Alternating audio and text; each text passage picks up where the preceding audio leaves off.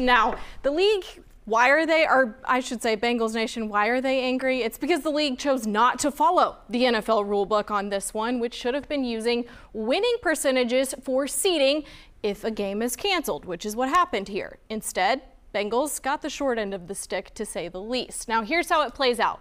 If the Ravens win on Sunday and they earn an immediate rematch with the Bengals in the wildcard round, then it would be decided by a coin flip, the host would. The league calls this a fair resolution, since the Bengals would have played one less game but still win the AFC North, even though the Ravens would have beaten them twice. I know it's clunky, but Zach Taylor and company, they're saying that it is anything but fair.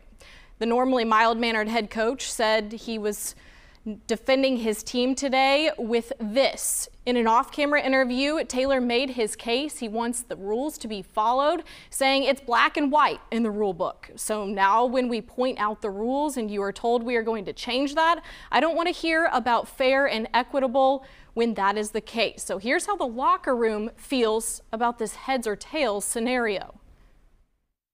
First time ever for everything. It's a little different. Yeah, so that's what it comes down to. That's what it comes down to, but we're trying to do our part.